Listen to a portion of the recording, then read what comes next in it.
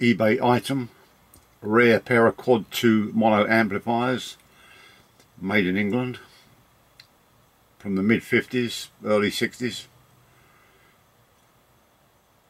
I predict this will go to about 1900, which is cheap for these amps.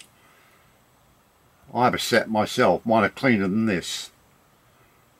And these are untested. The tubes have been tested, which has got the correct Mullard and General X tubes in there. There's my preamp up there, and the actual amps are stuck in the bookcase there. Probably hard to see them. Anyway, so we've got about a minute to go. And these are the American spec, same as mine, 114 volt.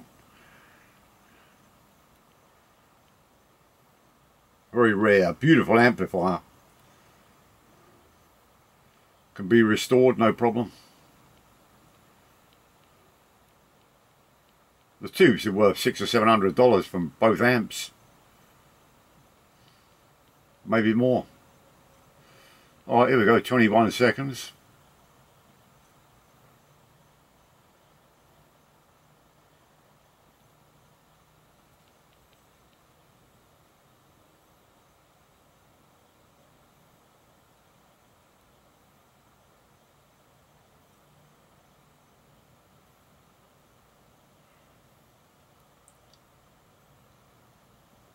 Well, that's cheap for those.